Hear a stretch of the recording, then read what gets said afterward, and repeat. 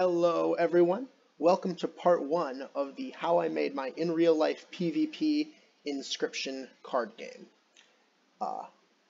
We're starting things out in this Discord. I created a Discord for my YouTube channel, which I'll put a link in the description on how to join it. And everybody who wants to make the game, I really recommend that you join this because I'm going to be in this folder here, or folder, text channel, having all the documents and the pictures for making it, for printing it and such. But to get started, I just want to say thank you all for watching, and we'll get right into it.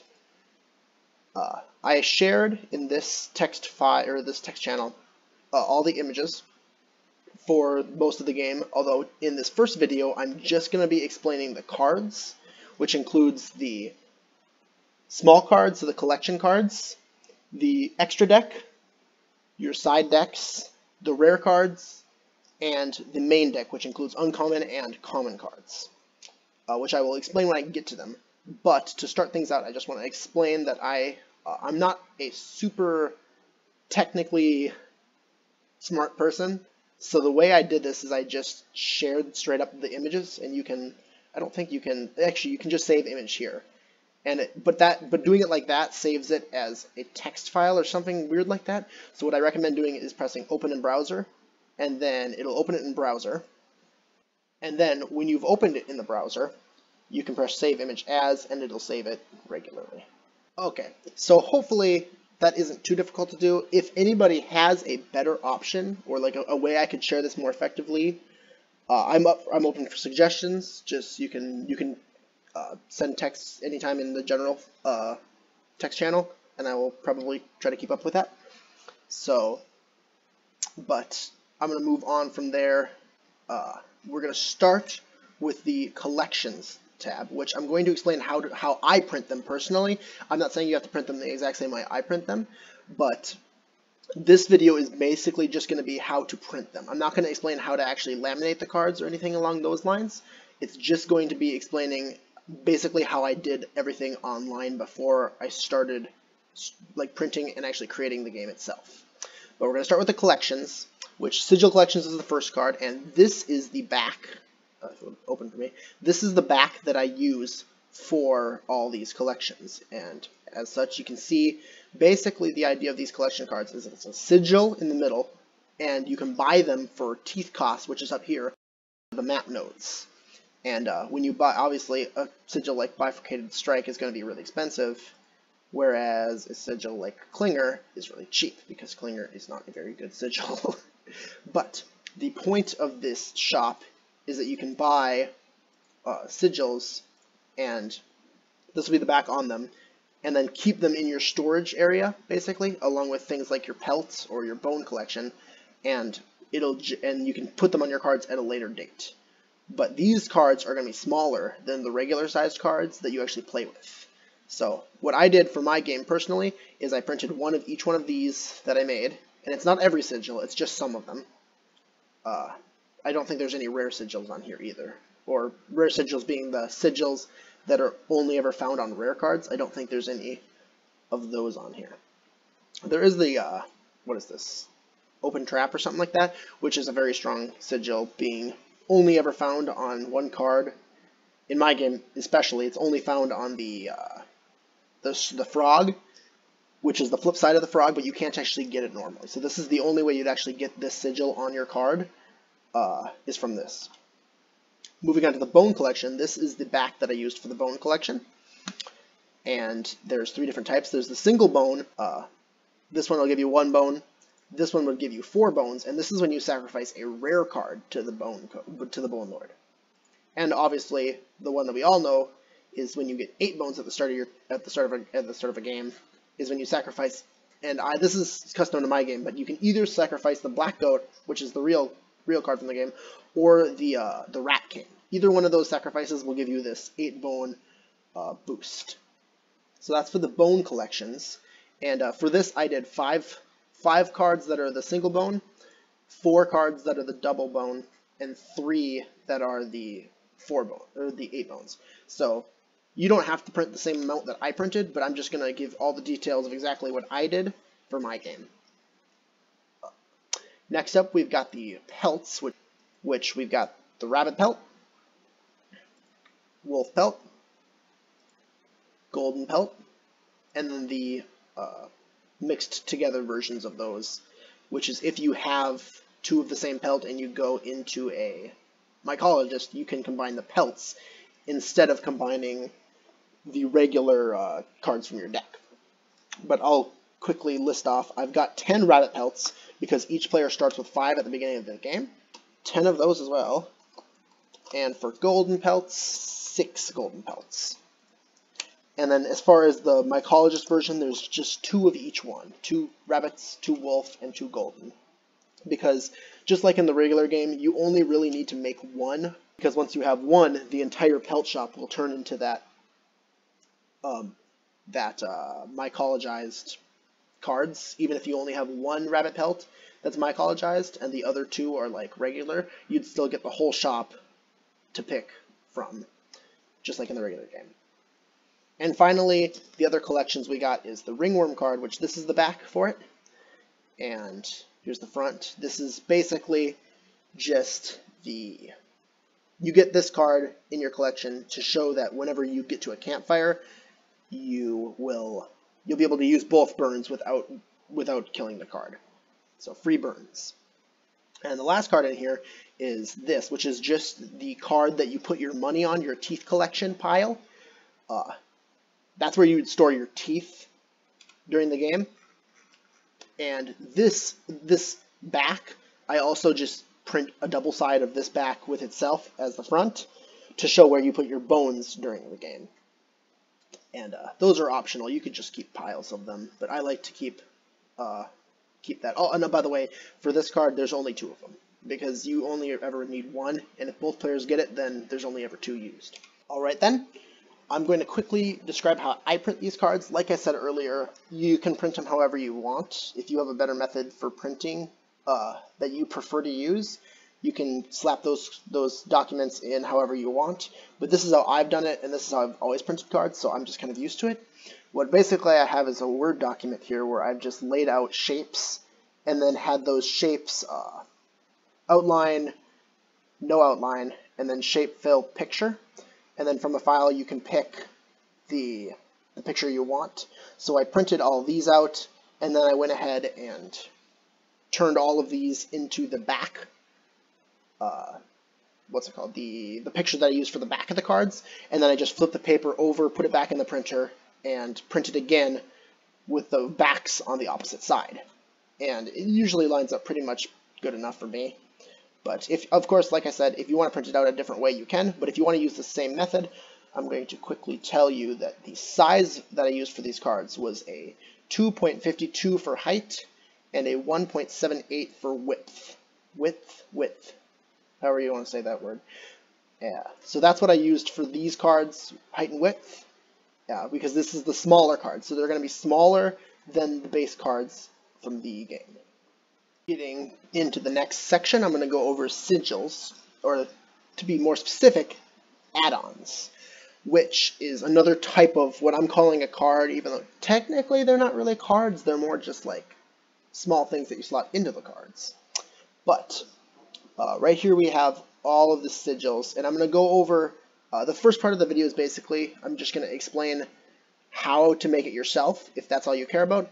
But then the second half I'm going to explain a few little tidbits, like some of the custom sigils I added from myself or mods, and some other information about how I made this game. But to start things out, we're just going to go over how to make this. So same process here, you've got all the sigils here, and I will go over how many of each one to print when I go over the cards more. Basically the idea is that you want to print enough of each one that you won't really run out in a regular game. So basically if you count how many of each sigil exists in the game based off how many cards you print, because obviously not everybody is going to print the same amount of cards that I print, but you can get a base number. But also I will note that these sigils, cutting out these sigils sucks. It's really annoying and it takes forever to do. So I wouldn't don't overdo it, because you'll get You'll tire yourself out faster than you think you will. This special set of add-ons here is specifically for the Ouroboros, however you want to pronounce that. It's the sigils that'll be added underneath in a special slot for it, which basically shows how many times it's died. And in my game, you can only buff the Ouroboros up to +9, so having a 10/10. This just makes it so that it's not, I mean, it's still way overpowered, but it's a rare card, so it's allowed to be overpowered. Moving on to the campfire add-ons, I simply just took screenshots from the game. If you do like a +2 and then a +2 for damage as well, I've made cards like this one for that, so that you can have both of them added. But those aren't always used either. And like I said, you can print as many of these as you feel like you'll be using for your game. I've just printed a base number of each one to kind of give you a decent number. Like the +1s, I printed like 5 of them. Same for like the +2s for health. But then the +3, I've only printed like 2 of those, because it's unlikely that both players will be getting more, like a ton of +3s to their creatures. Finally, the last few add-ons, we've got the Mycologist one, which is, I literally just took a screenshot of a card that had the Mycologist edition. If you wanted to use a different picture, or you have a better idea for the Mycologist add-on picture, tell me. Here are the power changes, which this is a special shop that I added into my game, where you can change the power type of your card. So instead of having like a card that has 1 power, it can have ant power, or it can have bone power, which is 1 power for every 2 bones you have. It could have hand power, which is 1 power for every card you have in your hand, or it could have near power, which just has the opposite power of the card opposing it. Which is notable because there are no tentacle cards in this game. My game doesn't have any tentacle cards, which means you'll never see these except for on rare cards, which I will go over later. And now for the sigils, or actually all the add-ons, I basically just printed them like this without any back. So on the back side of all of my add-ons, it's just white. It's not going to matter too much. And I printed them in the same manner that I printed everything else, which is just putting them on a Word document and printing it. The size is 0.83, which I'll show a screenshot of that as well. The next type of card I'm going to be talking about is the cards from your side deck, which are your squirrels and your rabbits, which is very simple for both players. And there's not really much difference between the two. I printed 12 rabbits and 12 squirrels for each side deck. You could do more or less depending on how you want your game to run, but I felt that 12 was a pretty good number and went not too badly.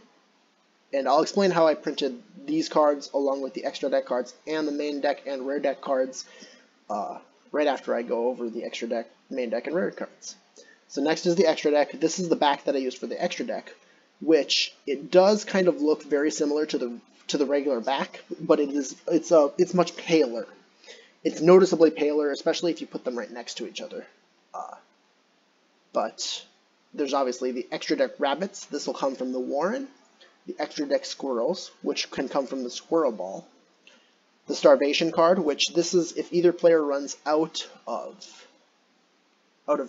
cards, like they can't draw, they're unable to draw because they're out of cards, the opposing player will gain a starvation card in their hand that they can play wherever they want.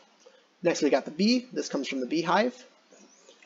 And after that we have the wriggling tail, which comes off the skink. And the skink, which you might be wondering why the skink is an extra deck card. But the skink is an extra deck card for my game because I have a special rule, which is that if the fledgling symbol is placed onto a wriggling tail, the wriggling tail will transform into a skink. And that skink won't have the wriggling tail ability, or like the drop tail, I don't remember what the sigil's called. But if you have a wriggling tail with the the fledgling symbol, because you put it on your skink, the wriggling tail will turn back into a skink without the tail sigil. Next we have the worker ant from the Ant Queen, obviously. We've got the Omega, which in Alpha will upgrade itself into an Omega if it has the fledgling symbol added to it. The Omega being a rare card that I made, but the artwork is not mine. The artwork is from the, I don't remember what the mod is called. It is the diseased cards, I believe. Moosebuck, which is if you put the fledgling symbol on the elk, it'll turn into a moosebuck. So I have that here. And if you put the fledgling symbol on the mole, it'll turn into the mole man, which I also put here. Same for the mantis turning into the mantis king. And last but not least, for the extra deck, we have the smokes, which are obviously just given to the player that has lost the last battle when you get to a rare battle, or not a rare battle, a boss battle. So that's all for the extra deck. Obviously, if you wanted to add extra cards that you think would be cool in it, you can do that. If you just want to go with this, you can, or you can not do any of them if you don't want to. I will be describing how I do certain aspects of the game in my next video, which is going to explain the lamination process and some other things about the actual in real life cards themselves. But for now, I'm just going to describe everything like I've been doing so far. And like I said, I'll explain how to print these when I finish explaining all the other cards. As far as amounts of each of these go, 2 starvations is good. There's technically a need for 6 rabbits max, because you can play, because there's 3 warrens in the game, and then there's 3 red foxes, which also have the gives you a rabbit sigil. As far as squirrels go, I just did arbitrarily 6 as well, because I did 6 rabbits, so I did 6 squirrels as well. I did like 5 bees, I did like 3 wiggling tails, 2 skinks, 5 worker ants, 2 omegas, 2 of each of these, 2 of those, and then 1 of each of these. Now we're going to move into the rare cards, which I have split up the rare cards from custom ones that I got from mods or I made myself, and the real ones. So we'll start with the real ones, since the ones I made and the custom ones are, some people might not want to actually do them in the real game. There are a few cards in here that had to be changed slightly, so I'm going to quickly go over each one of them. There's the amalgam, that's the same. Now the amalgam in my game is the special rare type ability that it has is that right here there's an extra slot to put an extra add-on. So the amalgam is the one card in the game that can have 3 add-ons instead of just 2. Child 13, just like in the regular game, whenever you make a sacrifice, it'll change sides, turning it into this form. The amoeba, which has a special rule in my game where it's stinky, or not stinky, made of stone sigil, instead of just, I can just read the instructions here quick, but the card amoeba has made of stone sigil, although when on the amoeba, this sigil will grant the card extra effects. All attack-based sigils aimed at the amoeba will be ineffective, and all defensive/on-death sigils will not activate when attacked by the amoeba. So basically, it's just a stronger version of the made of stone sigil. The Deuce, I had to make a custom sigil for it because, well, I didn't have to, but I did. Because I didn't want to have him summon bells like he does in the normal game. So basically what this just does is that if the cards adjacent to him are struck, he'll strike. It makes the Deuce just slightly better because in the current game he wasn't very good.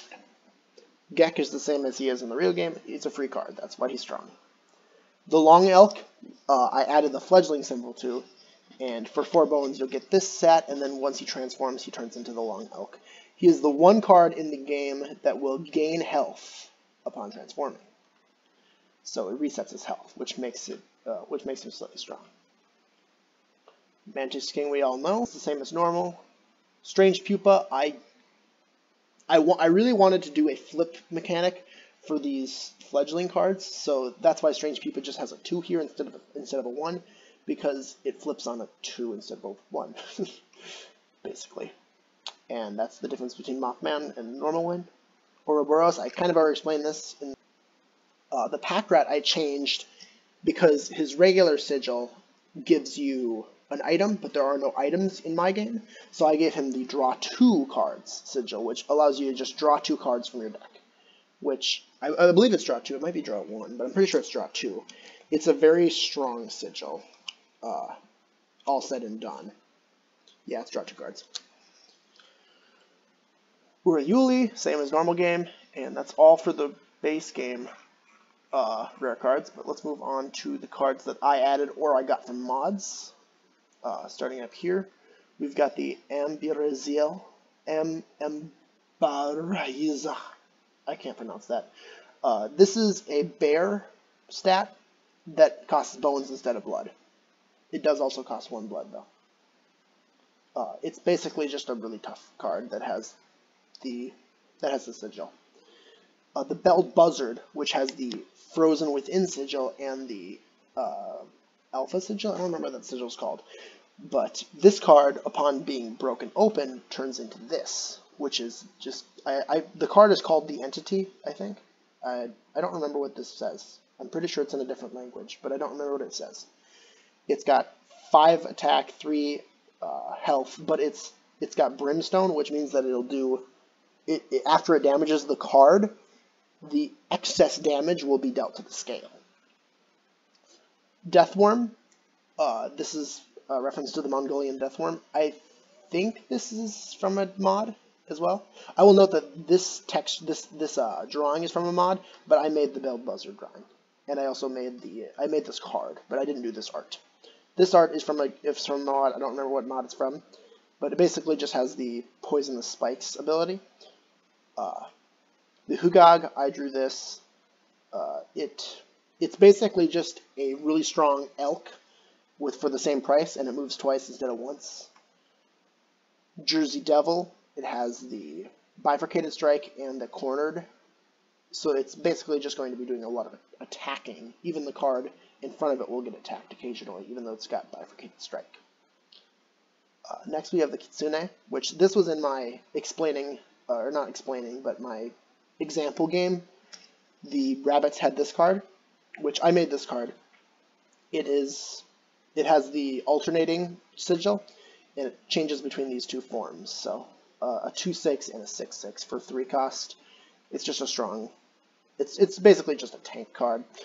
We got Nessie, which is the other 4 cost card in the game that I added.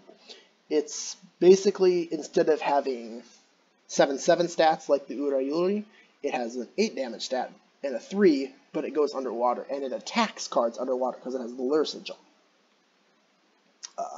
And then lastly we have the Nixie, which this is a way of getting the hand attack without adding an add-on onto it. So it frees up one of your add-on slots if you wanted a card that would do that.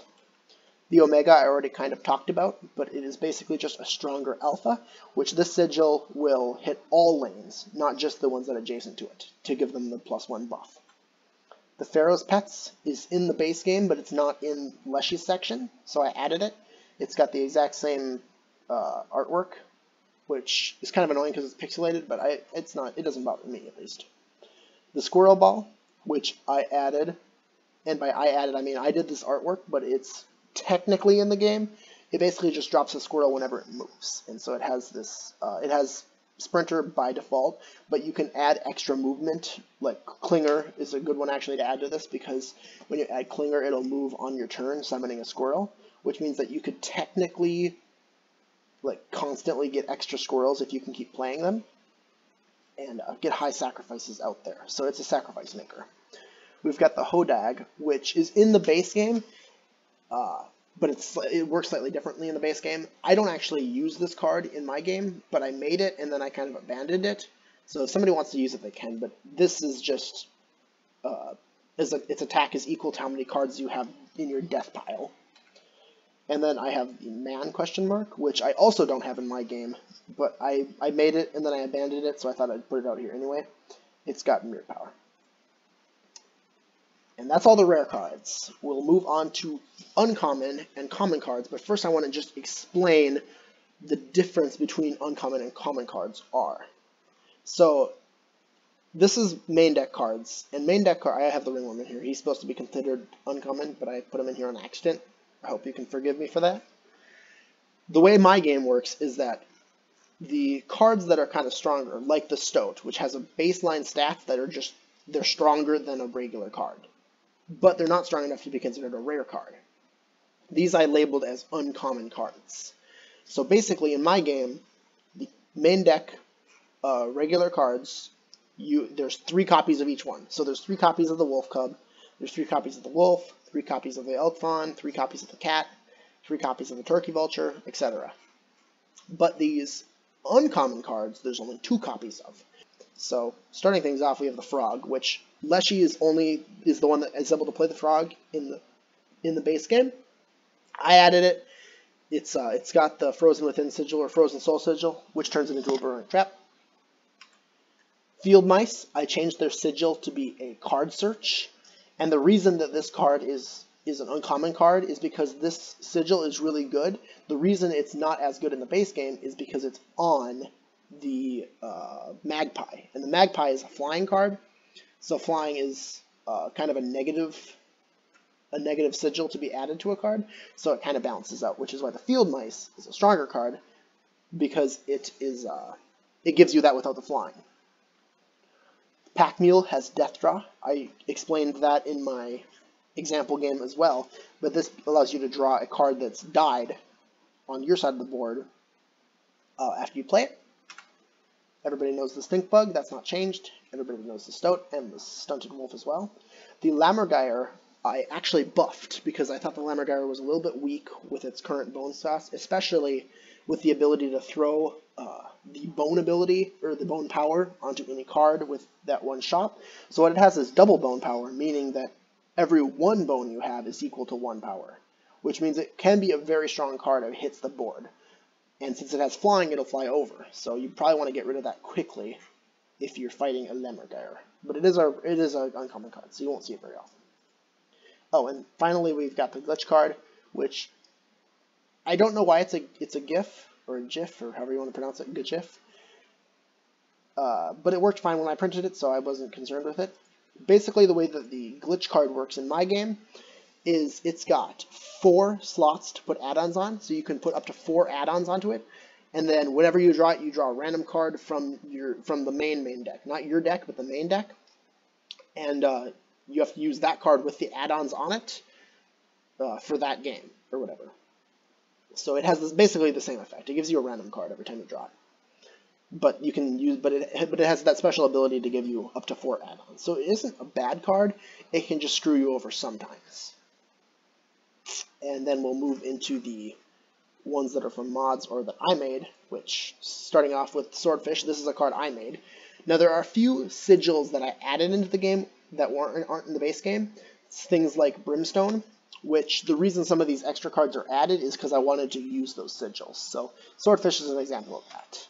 The Hawk is from the Airy mod, I believe, and it transforms between Hawk and Diving Hawk form, basically, where it has Sniper and 2 attack versus no attack.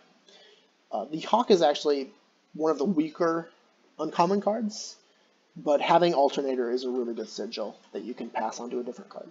Next we got the Pard, which just has the Alpha sigil for 1 blood instead of bones.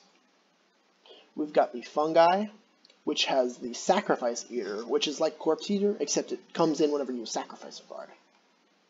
The Bullet Ant, which basically I just did the same thing I did with the Lammergeier, where it has double ant power, so every 1 ant gives it 2 power instead of 1. The Bighorn is just a nice base stat. A 2 attack for 1 cost is always a strong card. We've got the Alligator Snapper, which has the Steel Armor, I believe the sigil is called, which makes every time it's attacked, it takes 1 less damage. And the Hamadrid, which has Poison and Sniper. It's decently expensive, but it has some really strong sigils, so that's why it's so expensive. And finally, we got the Thrush, which is from a mod. I believe this is also from the Airy mod. I haven't been saying which ones are from mods. Most of them are from mods. If I don't say anything, assume it's from a mod. Except for the Badger. I did make the Badger. The Badger has Digger, and yeah. Moving on to the main deck cards. And again, the only reason I'm going over all these cards is to show if I've done anything different with them. Because some of them I had to not alternate, but either buff or nerf depending on how I feel like they would work in the real game. I'm not claiming to be perfect at this, but I feel like I did a decent job in making sure everything was more balanced. The cat does have the special ability to be sacrificed 9 times and turned into the undead cat. That's just like in the base game. I added a double stink to the skunk because in the base game the skunk was just really weak, so I thought I'd give it a little boost. Another thing I need to note is that in this game, ant decks actually ended up being really strong. So even though the Ant Queen looks like a regular card, she's considered uncommon and only has 2 copies. And the Lammergeier and the Bullet Ant only have 1 copy in the game because they're actually really strong too. But other than that, everything is pretty much normal. Here's the other backs of the cards. Let's quickly go over the main deck custom mod, or custom cards. So this is the Weasel, which is a texture from the base game, used for the Stoat when it's not the special Stoat, when it's not PO3. And it has the Lure Sigil, which I added. I believe the Lure Sigil from mod, actually.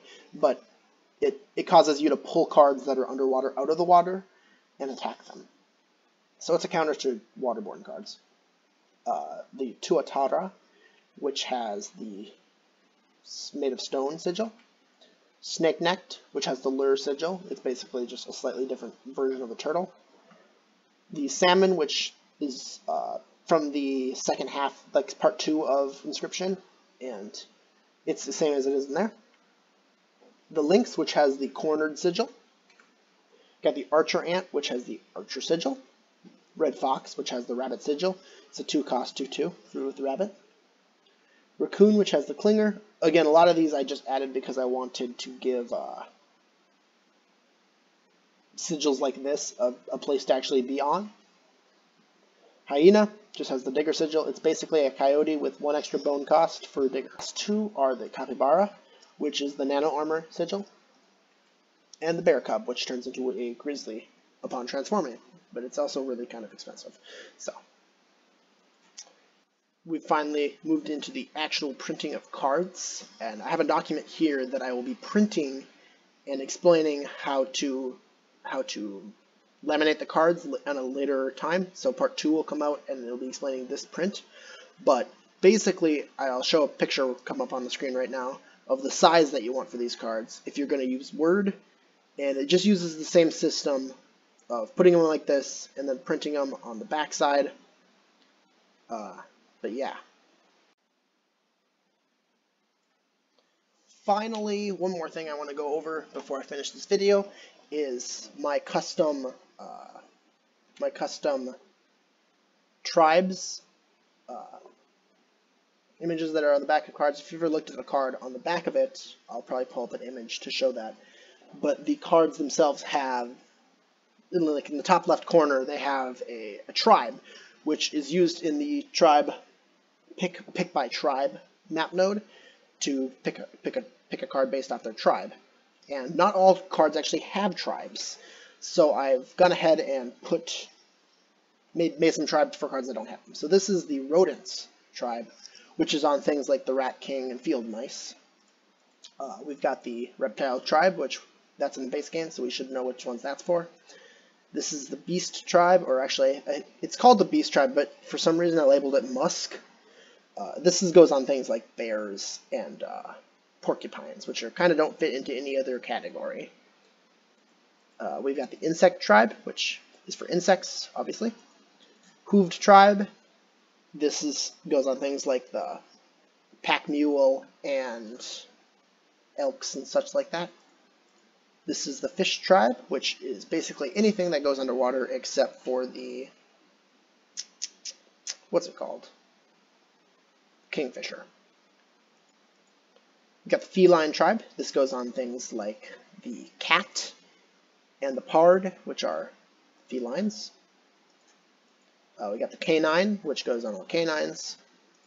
And finally, the aviary, or I think it's called aviary, right? Bird, whatever it is. That's for the birds. So this kind of ends the how to print and how to make these cards section. Like I said, I'm going to be making a video. Part 2 will be on how to laminate them. But if all you care about is how to make the game yourself, you can stop watching now.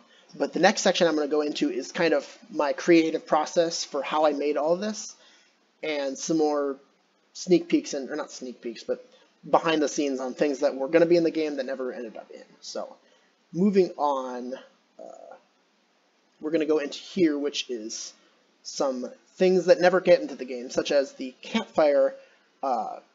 This is kind of a dumb one to start with, but the campfire I obviously made a campfire that's for attack and a campfire for defense, or for power and health, or whatever you want to call them, in the base game for map nodes. But originally I was going to have you flip a coin or something to determine whether you got health or damage campfire.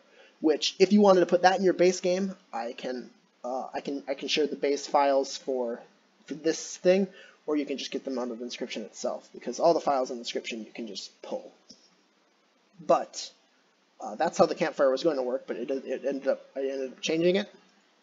Next we've got the Squirrel Orbit Sigil, or what's it's called, like, I don't remember what it's called in the real game. But I was going to use this sigil it was called Title Lock, that's what it's called. I was going to use this sigil to make cards that wouldn't be able to be changed. Like, you wouldn't be able to add things to them. And that's why the Easy Rock has it, because the Easy Rock, you can't put sigils, you can't put add-ons onto the Easy Rock. It can only ever get the sigils off the card that it's copying. But I ended up kind of scrapping the idea because the Easy Rock would be the only one that actually uses this. It might actually be in the instructions explained if I look quick, but yep, no, it doesn't explain it at all. Point is, the Easy Rock is the only one that gets Title Lock, and the Title Lock sigil itself doesn't do anything in my game.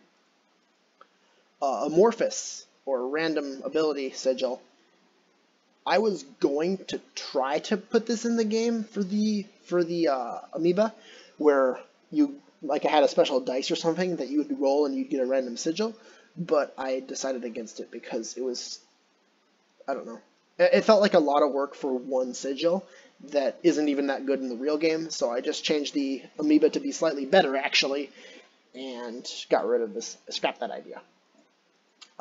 This is a sigil that would allow you to plant a tree. That was my plan. I never used it. I got rid of the idea kind of fast. But if I go over here quick, you can see I had plans of having like a stump and a grand fir in the game. I even had a special sigil for this one, which I don't even remember what it was going to do. I think it was supposed to start as a grand fir and then, because of this sigil, turn into a stump once you killed it. But it never got put in the game. It even has a custom like color to the back of the cards. They were going to have special backs even. But I never ended up doing that. So this plant boost sigil was abandoned. We've got Blood Fledgling. Okay, I'm going to be completely honest. I made this game like a year and a half, maybe even 2 years ago. When the game originally came out, I kind of was working on this right away. And then I finished it, and I played it a few times with myself because I don't have too many people that wanted to play with me. And then more recently, I played it with a few of my friends that were interested. And that's what gave me like the idea to make this video myself, or start like putting it on YouTube that I made this game. But I found this file. I have no idea what I was doing. I don't know what this is supposed to be, but it is something I was thinking about doing at one point. We've got Double Corpse. I don't remember what this does either. I think it had something to do with. This, actually, because I think originally my plan was that Unkillable was only going to activate if the card died from battle, and then if the card died from sacrifice, it would go back to your hand with this sigil. So there would be two different. So basically, Unkillable would be less strong, because right now Unkillable comes back to your hand if it's sacrificed or killed, which is very strong. But I was planning on making it so that it would only come back to your hand if it was killed by battle, and then this one would be sacrificed to come back. I don't think this was the final artwork I was going to use for it.